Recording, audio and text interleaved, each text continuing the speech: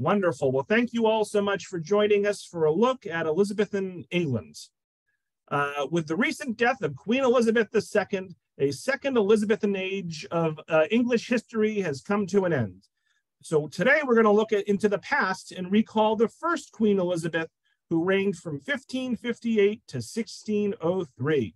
And we will examine the art created during her reign as the Queen and her courtiers expressed their dominance through their portraits and palaces, decorative arts, and stately homes.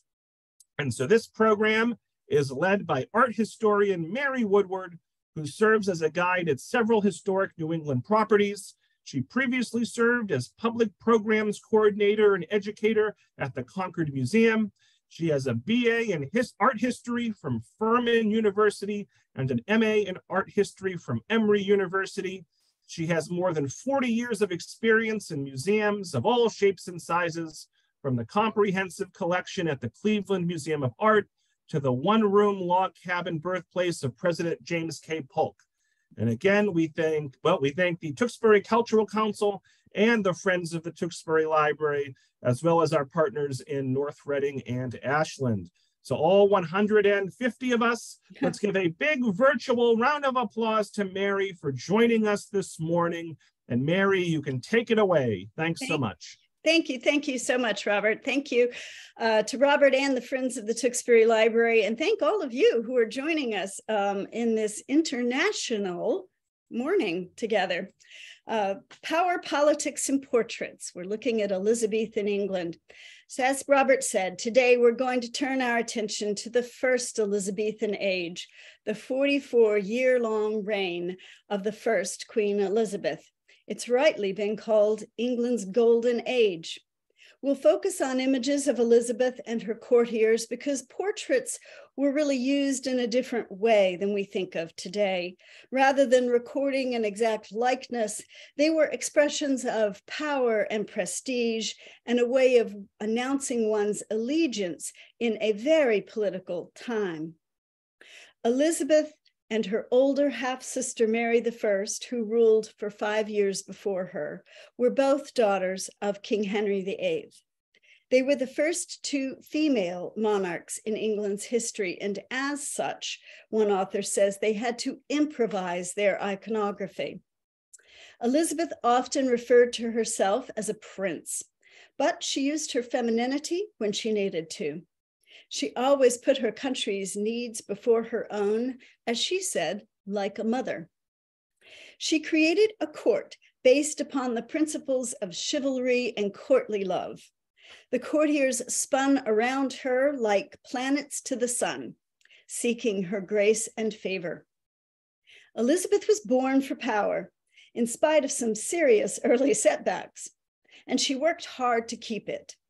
She ruled by reason and sometimes whimsy, at times decisive, at other times indecisive.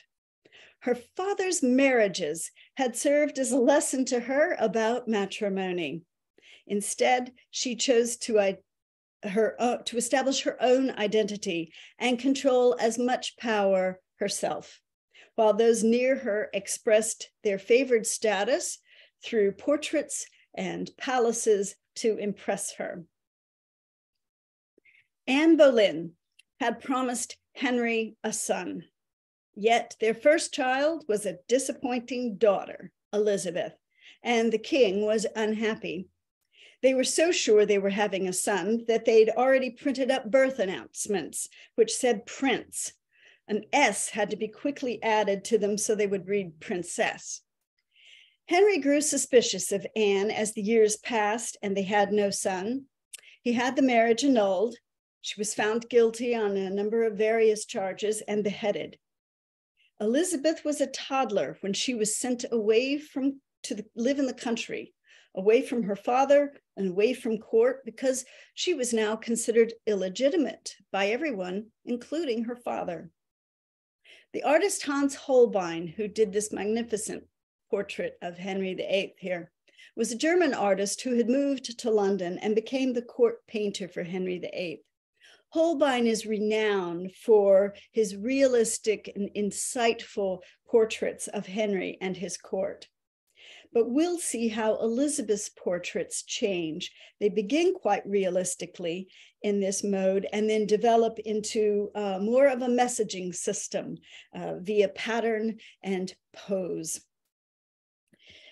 The first time we see Elizabeth in a large portrait is here as a young teenage girl. Elizabeth commissioned this portrait as a Christmas gift for her father, Henry VIII, to show herself as a virtuous, scholarly princess.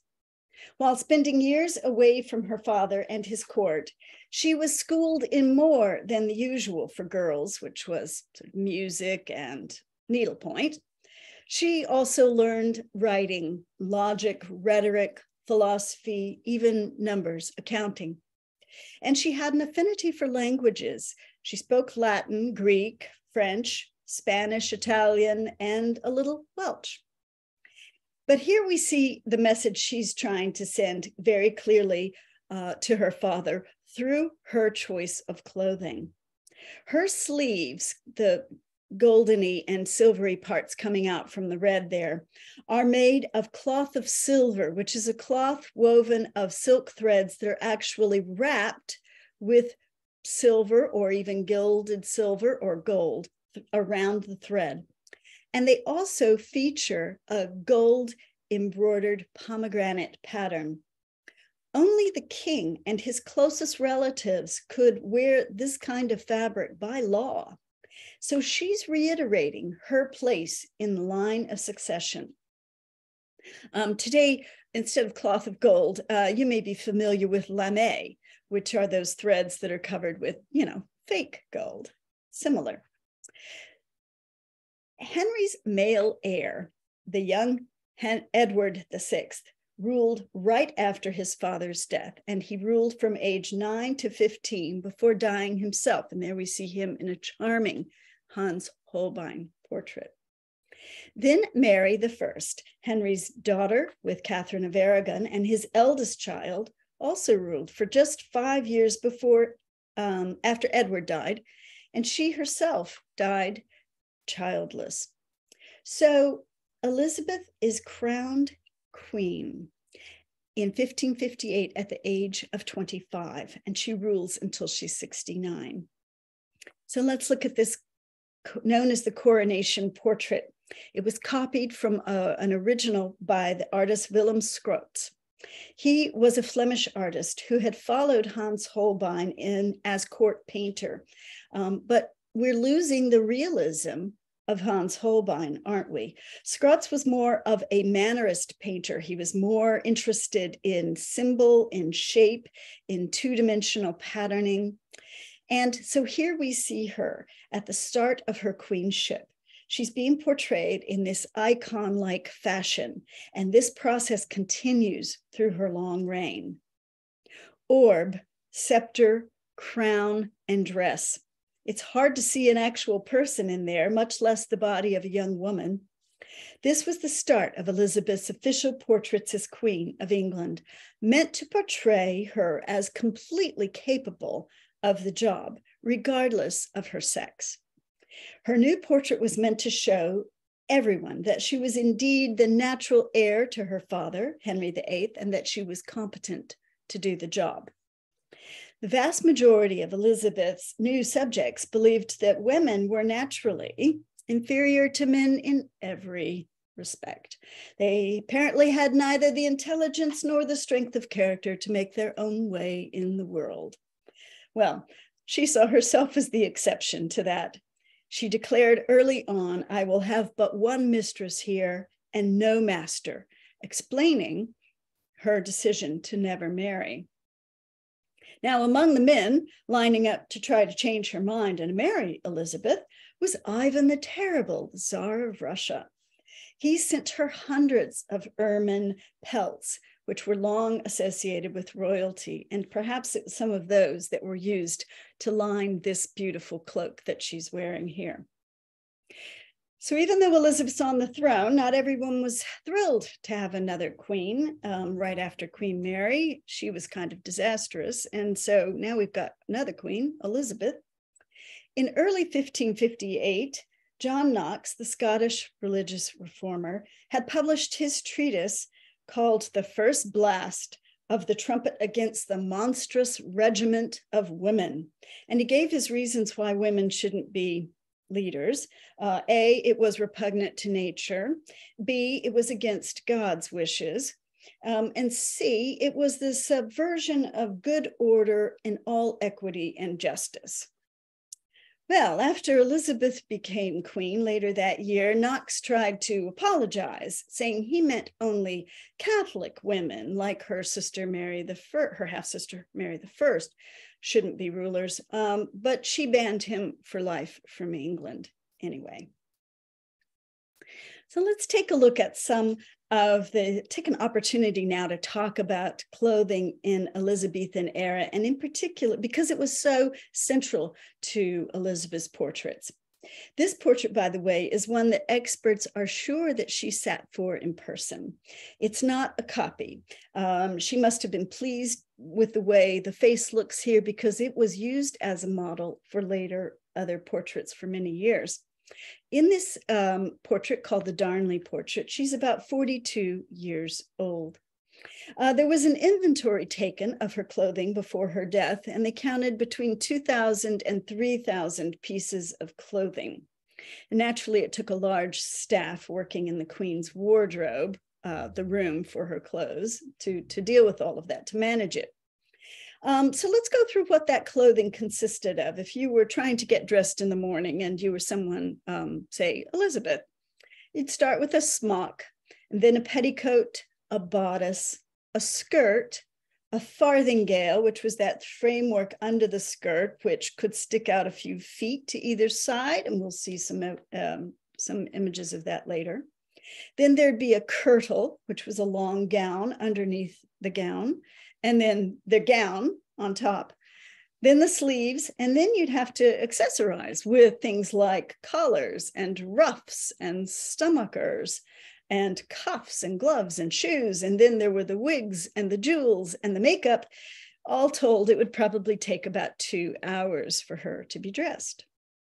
Pieces of clothing were interchangeable because they were held together by laces or pins. So you could make on almost endless variety of outfits. One author says fashionable Elizabethan women was like a walking pincushion. She was liable to come unstuck, showering pins at any movement. And another reports that the Queen's wardrobe staff had ordered these pins by the thousands. There's an order in 1565 for 19,000 small head pins that they thought they would cover about 6 months worth of use. The pins weren't cheap, and this gave rise to the special allowance given to married women by their husbands called pin money. Here's an example in the photo from Instagram of London Mudlark, who's one of those mudlarkers who looks for things in the foreshore at the Thames, and that's a rather large example of a 16th or 17th century pin that they had recently found. So Elizabeth's clothing was crucially important to her and to the crafting and creation of this image of her as this solitary ruler.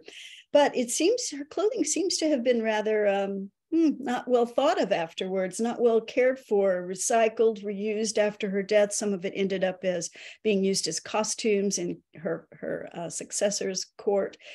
Surprisingly, historians knew of no articles of clothing belonging to Elizabeth still surviving until one happy discovery. In 2016, this piece of embroidered cloth was identified as almost certainly being part of a dress belonging to Elizabeth I. It had spent centuries quietly in a church in Bacton, England, first serving as the altar cloth, which is why it's shaped the way it is right there, and then framed and hung on display.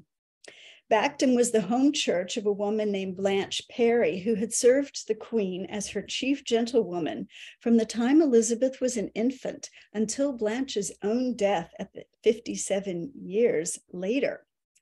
Blanche never married. She was devoted to Elizabeth, and Elizabeth was apparently devoted to her. It's thought that this dress fabric was given to the church in memory of Blanche by Elizabeth.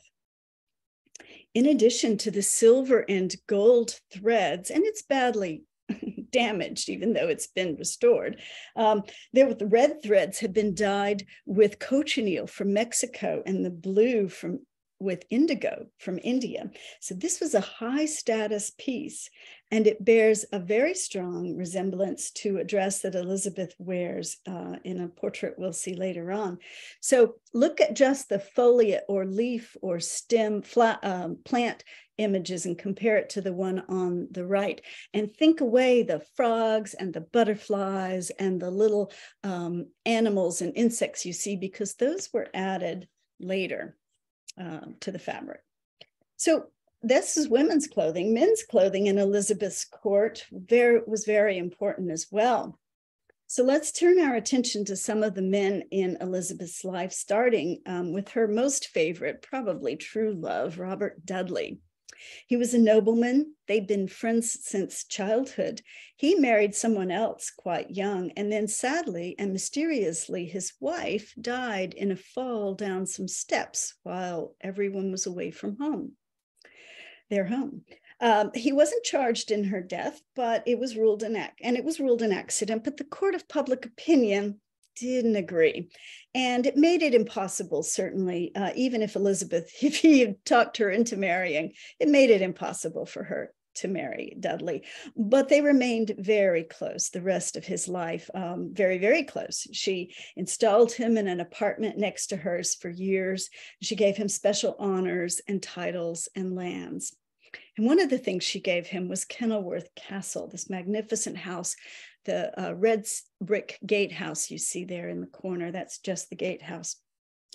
And it was there in 1575 that Dudley, who was known as the Earl of Leicester, among other titles she gave him, he hosted an 18-day party on her behalf, full of feasts and pageants and hunting and dancing, all her favorite things.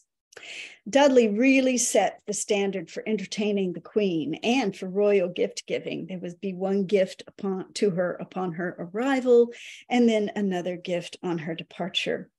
He was the epitome of the dashing royal champion. And even though he's not wearing it here, he was, in fact, her knight in shining armor. But let's look closely at what he is wearing, because it was important for him as well to look every bit the part. Clothes make the man, right? Well, Mark Twain said that, but it could just as easily have been Elizabeth's contemporary William Shakespeare, right? This pointed chest piece that he's wearing in front of him is the peas cod. It's a padded, shaped front garment, and it's seen both in clothing that you see there, and because it was so darn fashionable, it got recreated in armor as well. So let's look at Sir Anthony over there on the right, left rather. Sir Anthony, like a pea in a pea pod shape, the peas cod was stuffed inside with light filling called bombast. It would weigh 4 to 6 pounds. And the legs were left to show. It was cut up high. The legs were left to show because, the more athletic and shapely, the better. Sir Anthony is seen here within a jousting tent. So he's either in the process of putting on his armor or taking off his armor. But look at and that includes he's already wearing the peas cod shaped breastplate. Look how dapper and confident he is, such swagger. Soon the word bombast was used figuratively to describe the kind of fluffy, pretentious words that someone like Sir Anthony would be saying to the Queen. And then it wasn't too far to become an adjective, bombastic. But it's probably the codpiece, let's just say it, that is the most famous or infamous element of men's clothing during this time. And who better to demonstrate that than Elizabeth's father? And here he is in a larger full-scale portrait by Hans Holbein. I've just edited it, but in the real portrait, all of him is on display. The codpiece started as a necessary piece of fabric where the legs of pants would join, and then became outsized and padded. Naturally, it was meant to suggest a certain power and majesty. But it was also really a useful article of clothing, according to historian Lucy Worsley. And if you watch her, she's a stitch. It was roomy enough, she said, for men to keep surprising things in there: coins, keys, even jewels.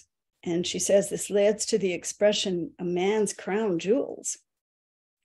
Now, Parliament and Elizabeth's court counselors continued to try to find Elizabeth a suitable husband until she was almost in her 50s. But she had already decided on a radically different path for herself. Marriage would mean sharing power, and she was not inclined to do that. The Pelican portrait here by the artist Nicholas Hilliard, and we'll see more works by Hilliard. He was famous for being a miniaturist, making these beautiful, sometimes watercolor on vellum, teeny little pocket portraits that you literally would carry in a pocket or as a brooch or something. But he also painted full-scale works, and they're magnificent. This is called the Pelican portrait. In the 1570s, in her 40s, the iconography begins to tell the message that she will never marry and produce an heir, but is instead married to the state. She is the Virgin Queen. Looking beyond the pearls and the jewels of her outfit here for a moment, there is the pelican. It's the symbol of Christian iconography. The pelican was said to pluck its breast to feed its young with its own blood. And that's emblematic of her own self-sacrifice for her subjects. Now, we're going to focus on the next one. Looking at her sleeves, they are depicted as being made in a particularly fashionable cloth at the time called blackwork embroidery. It's a very fine linen with silk and gilded silver wrapped threads. And there's the Tudor rose. You see it in this example that belongs to the Met at the bottom, but you can also see it in the cutout detail of her sleeve. The Tudor rose, an emblem created for her grandfather, Henry VII's reign, to mark the start of their family dynasty. The next portrait we're going to look at comes a few years later, and it's called the Sieve portrait. The title refers to an ancient legend about a Vestal Virgin who could carry water in a sieve, and you see Elizabeth holding a sieve in her hand, and have none of it drop out. And so that's an allusion to Elizabeth, the Virgin Queen. And here was a celebration of her virginity, but specifically it's her ability and determination to rule England alone. She was wedded to England alone. She's 50 years old here. Parliament and her courtiers, who are seen behind her, some of them literally waiting in the wings, should finally be getting the message now. She's not marrying and producing an heir. She felt she was all the monarch England needed. And I think she was right. So let's look at the next one. It's known as the Ditchley portrait because of where it was created. As it was common for her courtiers, Sir Henry Lee, the Queen's master of armories and champion of the tilt, commissioned this portrait as a gift on the occasion of Elizabeth's visit to his country home in September of 1592. It's an image of supreme power. She's commanding her people, her country, even nature, as it would seem, because she's got the dark, stormy bit behind her and in front of her, blue skies. She is all style and silhouette here, isn't she? There's the farthingale that you see holding her skirt out so broadly to either side. When she visited, Henry staged outdoor entertainments, including plays, tilts in the tilt yard with armors, of course, horseback, and tableau, beautiful dramatic presentations. He also had a banqueting house in the woods built with a turf and flower roof. The inscription on the painting, and there are a number of them, there's a sonnet, there are a couple of inscriptions around on the sides of the paintings, but one of them suggests that maybe Sir Henry had done something he needed to ask forgiveness for, because it says, "She can, but does not take revenge." Her feet are firmly planted in England, and they're actually firmly planted on his piece of property. As you can see the detail there on the map. By the way, she says she wasn't very much a fan. I mean, it said that she wasn't a fan of the way her face was portrayed here, probably a bit too realistic. She's about 59 right here. So in later versions of this painting, she's younger. And now we're used to thinking of painted portraits as unique single works of art, but they were often in Elizabethan time and even in her father's time, Henry VIII, there were a number of copies or versions of these portraits made, commissioned either by other courtiers or by her government to spread her likeness around the realm.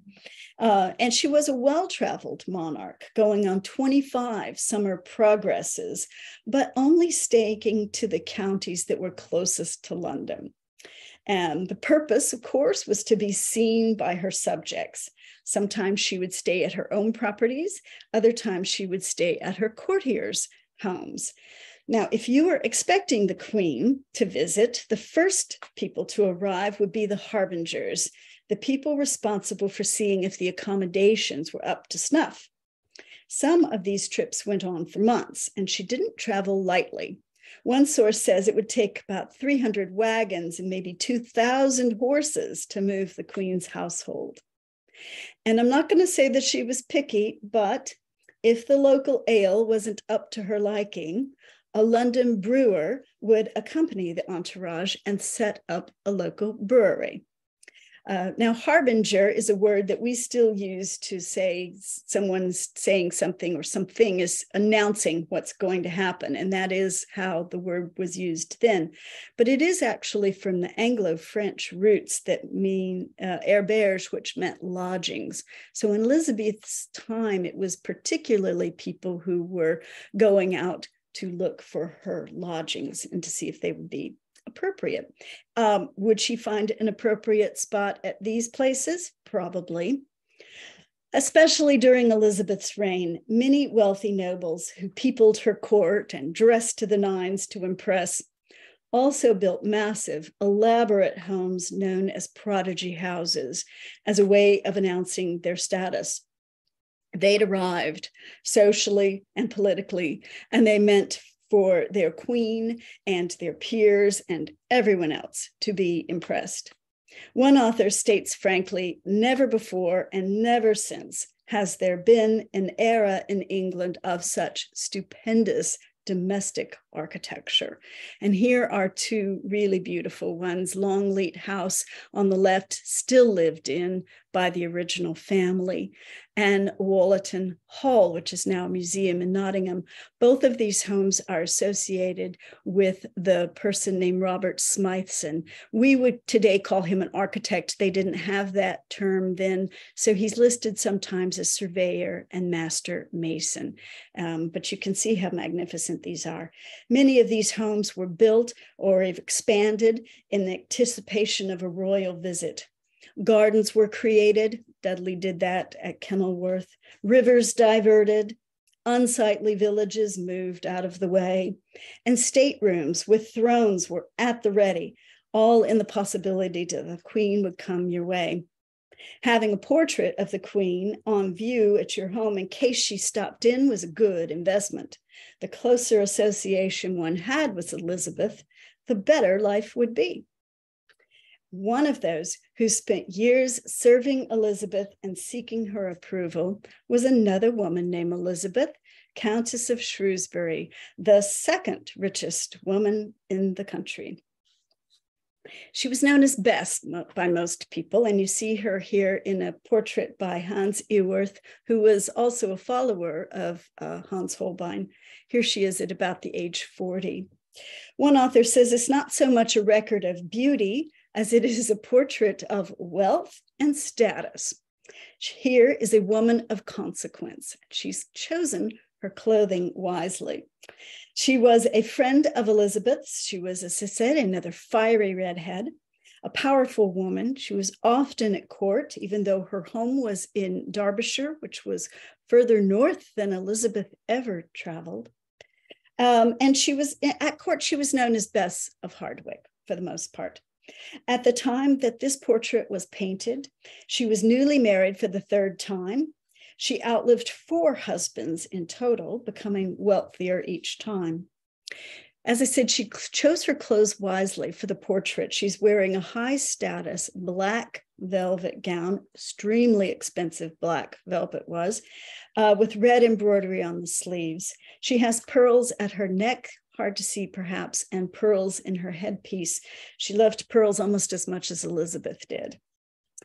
Now, when her fourth husband and last one, the Earl of Shrewsbury, died, Bess began building a new home, but she was building it adjacent to the home she had grown up in and was already in the process of renovating. So in this aerial view, which is tied to the fence there, you can see the older one on the left, kind of a rambling thing from a medieval core, but Bess was in the process of building new on it. But then after the fourth husband died, she embarked on building her new home. And the new home is the one in the aerial view to the right. And let's see, there'd be absolutely no denying whose house this was. There across the top, the roof parapet, are her initials, E.S. for Elizabeth Shrewsbury, Shrewsbury being her fourth husband's title. About 4 feet tall, those things stand across the roof line. Hardwick Hall, more glass than wall, the saying goes. According to renowned architectural historian Mark Giraud, Hardwick was the absolute pinnacle of a unique movement in Elizabethan architecture. Bess spared no expense. This prodigy house, like the others, was different from earlier castles in that, in addition to being symmetrical, as you see, beautifully planned out, they could have huge windows because it was peacetime. And so this wasn't a castle, it didn't need to be defended. The important ceremonial rooms were moved upstairs to the upper floors so they could take in even more light. And then the scale, oh my Lord, I left the person in the picture down there at the bottom in the red jacket so you could get a sense. It just gets bigger and bigger as it gets taller, doesn't it? Yeah. The houses were huge. One of the developments that took hold and blossomed during Elizabeth's time was the creation of the Long Gallery, which provided a place to walk inside in inclement weather while admiring the tapestries and the portraits, and of course, engaging in some good gossip. Now, at the red arrow on the left, you'll see a later portrait of Bess, and those are long ropes of pearls that she's wearing around her neck as you start down and make your progress down the Long Gallery. Bess was known for having a good head for finance and for getting a bargain when she wanted. She bought a set of tapestries off of another courtier who'd gone broke, but even then she managed to bargain a lower price because she had to have his coat of arms covered with her own. Tapestries were, in fact, the most important, most expensive, rather, form of art at the time because of the hours of labor it took to create them. And at Hardwick, we have one of the largest collections of tapestries in any private home in Europe. And there, where the black arrow is, at the end of about 160 or so odd feet of corridor or gallery, is the portrait that Bess commissioned of her friend Queen Elizabeth. This is the Hardwick portrait, also attributed to the workshop of Nicholas Hilliard. This image is more pattern than personality, isn't it? And Elizabeth was preferring this as she continued to carefully manage her representation in the 4th decade of her reign. Nicholas Hilliard, the artist, as I said earlier, was famous for his miniatures, but this full-size work has all the delicacy and detail of a miniature. Bess of Hardwick was an excellent needlewoman, and she often made the gifts that she gave Elizabeth. So it's not surprising that there are many pieces of needlework featured in this painting, like the cushions, the gloves, but also the skirt. Look at that beautiful fabric on the skirt. It's a fanciful jumble of flowers, which we would expect, and then some crazy sea creatures. It's fabulous. Now, for most of Elizabeth's, for almost the entirety of Elizabeth's reign, rather, she had to deal with the ramifications of her father's change of religion for England from Catholic to Protestant. The Catholics in England and Europe still considered Elizabeth a usurper, a bastard, and not the rightful Queen of England. In fact, even the Pope told people that if anyone were to remove Elizabeth and commit a sin doing that, their sin would be forgiven. And the biggest challenge came from a cousin with a very good claim to the throne, and that's Mary, Queen of Scots, that you see there. Now, our time together doesn't allow for a lengthy talk about these two, so I'll try to get it in bullet points for you as we look at that portrait. Mary tried to get Elizabeth to name her as her heir. That seemed reasonable, but Mary was Catholic, and Elizabeth was not inclined to do that. Elizabeth never agreed to meet her in person. Mary left Scotland and sought protection at her cousin's court in England, which proved to be a disastrous choice because Elizabeth and her counselors were quite suspicious of Mary, Queen of Scots. And so Elizabeth put her under house arrest for 19 years. Eventually, Mary was caught and incriminated in a plot against Elizabeth. Elizabeth was said that she didn't want to execute. She didn't want to issue an execution order for a woman she called her sister queen. She just preferred it would happen privately, like maybe someone would poison her. But her closest advisors insisted that she make a public thing of it, sign a death warrant. And so just over 400 and some odd years ago, just last week, we could have celebrated February 8th, 1587, Mary, Queen of Scots, was beheaded in 2 strokes.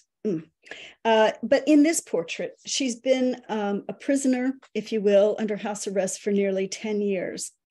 She's chosen the way to have herself depicted here rather carefully because she's holding in her hand her rosary. So this is her Catholicism clearly on display.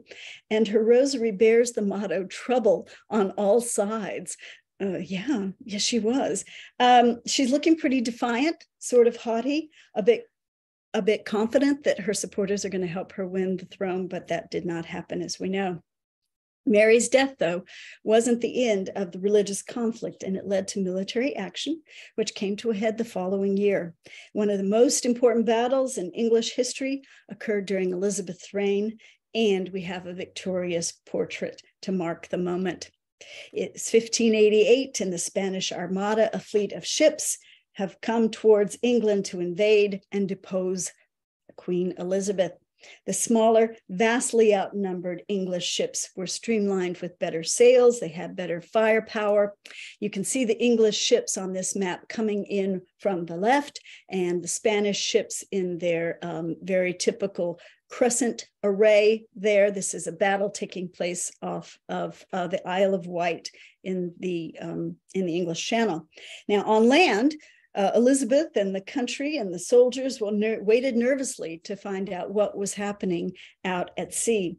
And I know I'm not alone in wishing that there existed a portrait of Elizabeth in the moment that she chose to go and speak to her soldiers.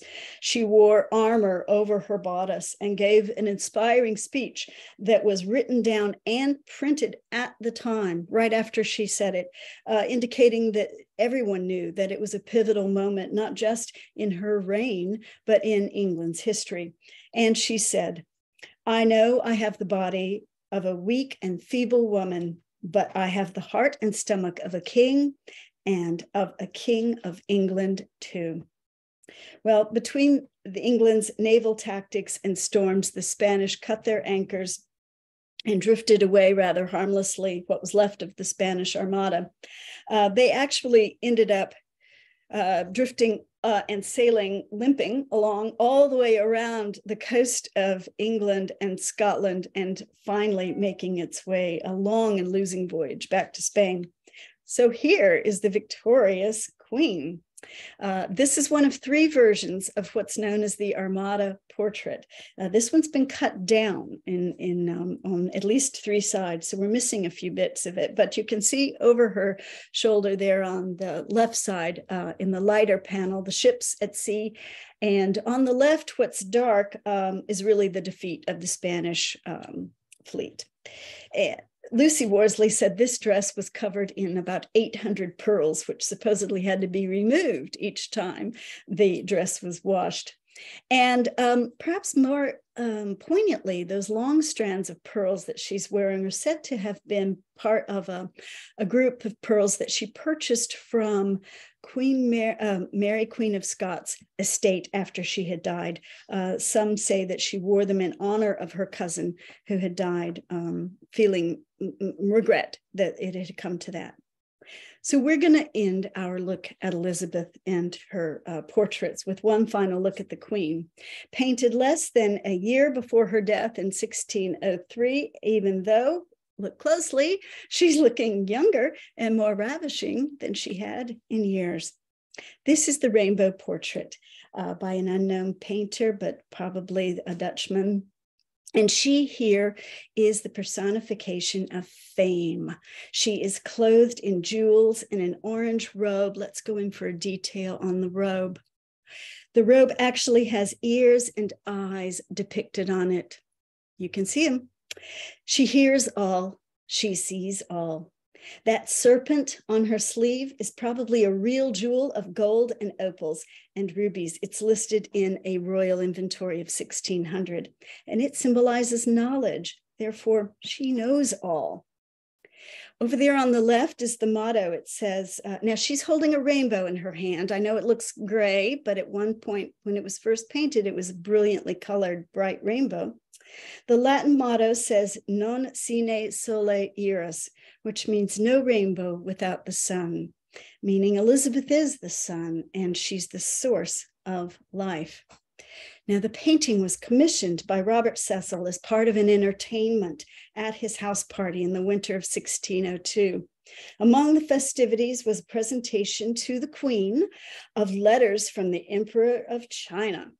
Well, that was a fantasy. She knew they weren't real, but it was part of the entertainment. The orange robe was also supposed to be a gift from the emperor, but we know that it was Cecil who bought it for her. She is fame, the personification of fame, and her fame is spreading throughout the world, even to China. So these years of Elizabeth's reign really do constitute England's golden age. She reigned in peace, mostly, overcoming religious and political conflicts. It was a prosperous age as England's ships went around the world in search of goods, adventure, colonization, profit. And orbiting around the Queen was a court of the most accomplished people in the land.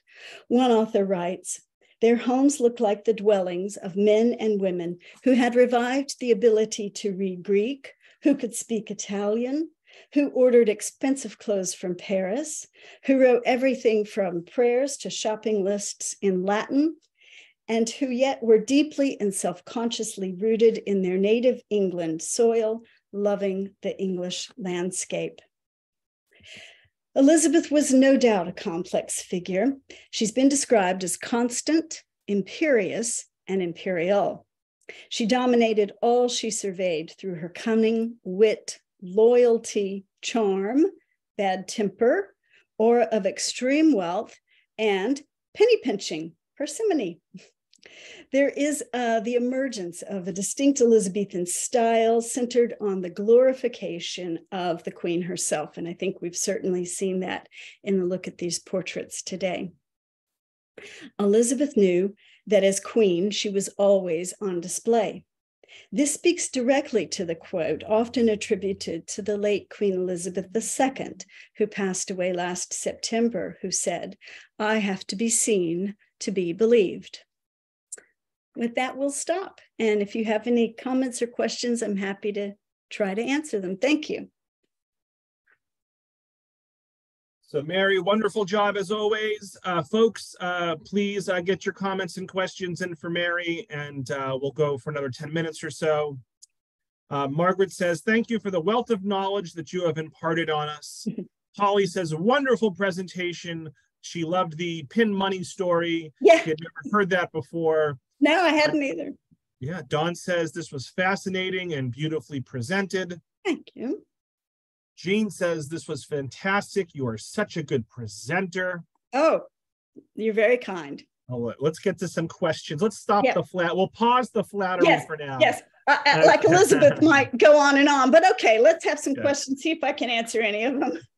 Karen asks, did Elizabeth's portrait with the red sleeves have pomegranate motifs because that was Anne Boleyn's? If yes, would that be upsetting to Henry VIII? You know, it's interesting about the pomegranate motif because it also had been used by Catherine of Aragon. And but it, I think, was just subsumed into a royal motif. And so I doubt that that particular thing would have upset Henry, because we do see it, but you're absolutely right to point out that he just vilified Anne Boleyn. He just felt, you know, and she was wife number 2 for keeping records. But interesting, good eye on the pomegranate. It really had been something that both the first 2 wives of Henry VIII had used, but it just sort of melded into royal motif. An anonymous attendee asks, why are so many of the portraits done by, quote, unidentified artists, unquote? I would Good think question. artists painting royalty would want to sign them. Absolutely. They didn't much sign their works, or if they did, it was often not the way we think of, but it was in a written inscription on it. One of the things that happens is, as I mentioned, that they're often copied over. They were often at the time copied over and over and over in workshops of. So Nicholas Hilliard would have a workshop. Hans Holbein had a workshop. A popular image of the Queen, as I said, her face might be used again and again. And so some of that, some of the artist's name associated with it gets lost. Also, a couple of other things in play. Artists we think of as like, you know, rock stars, maybe, whatever today, but they were just craftsmen. The jeweler would be important. The you know, the not so much the clothier, but say the court jeweler who made this beautiful brooch, for instance. So the artist was seen as a craftsman. They were not elevated the way we might think of them today as someone and so they weren't thought of as that. They didn't actually always sign their works because they were just doing something they were being hired to do. And also one more thing to add. When her successor, we just talked about how she didn't have an heir.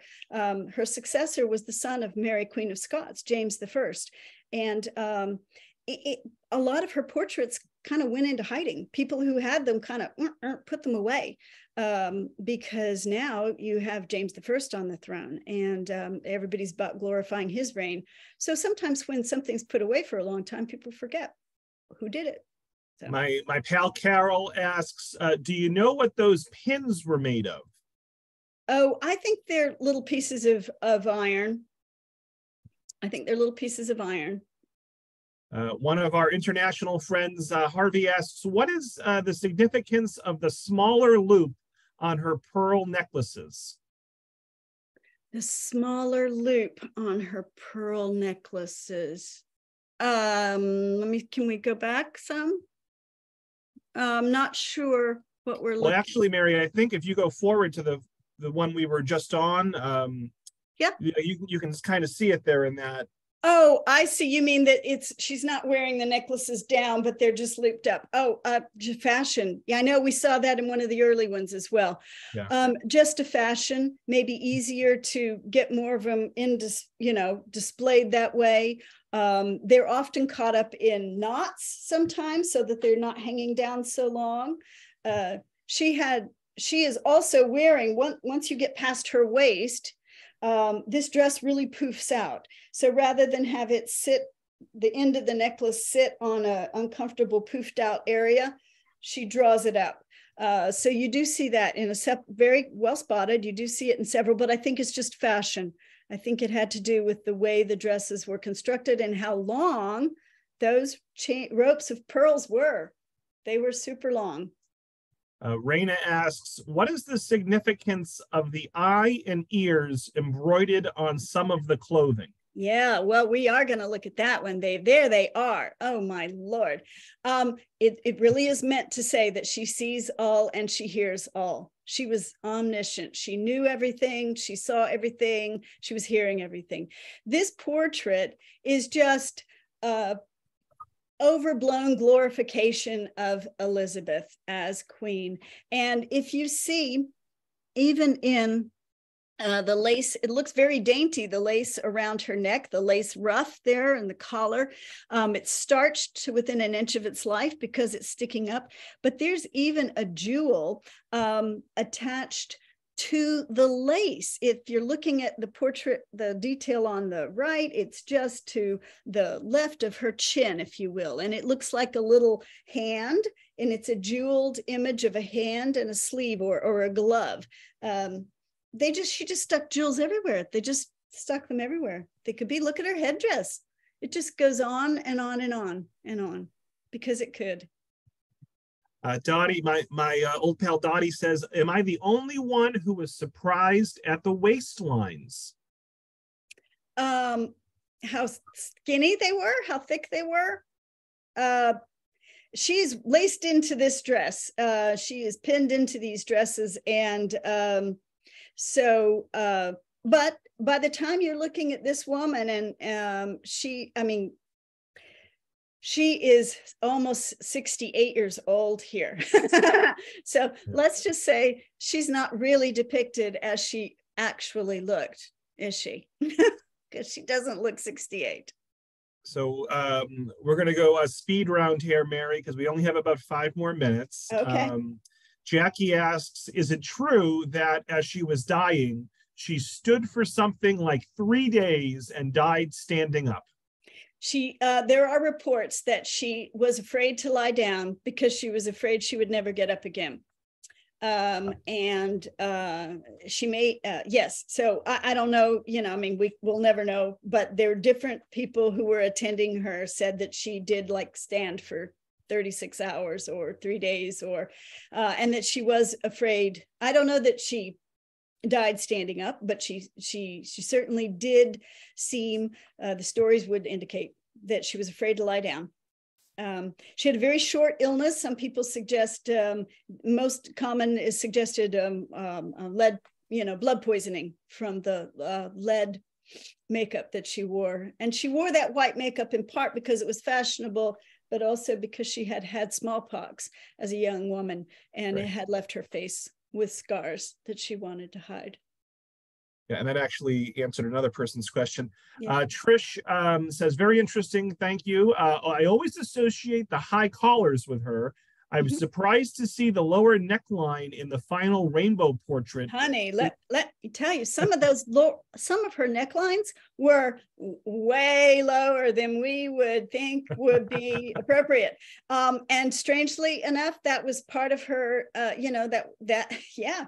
In fact, they have the reports of like foreign ambassadors coming to the country to visit and pay homage to the Queen in her court, coming back and going, oh my Lord, they saw everything, So yes, it's not something we tend to think of as very royal, but she certainly did have some pretty low cut dresses. Yep.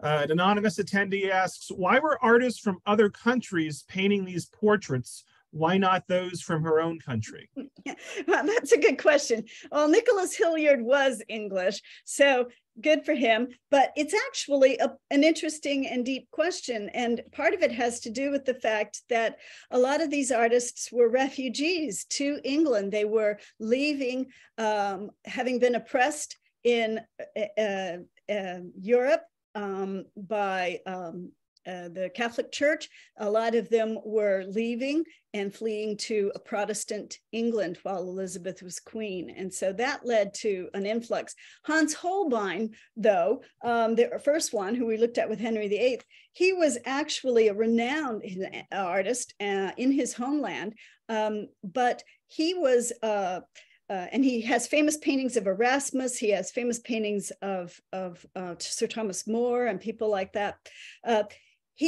He just was an immigrant. He was leaving oppression in Europe and coming to England for opportunity. But there were some English artists, and Nicholas Hilliard certainly is one of the famous ones.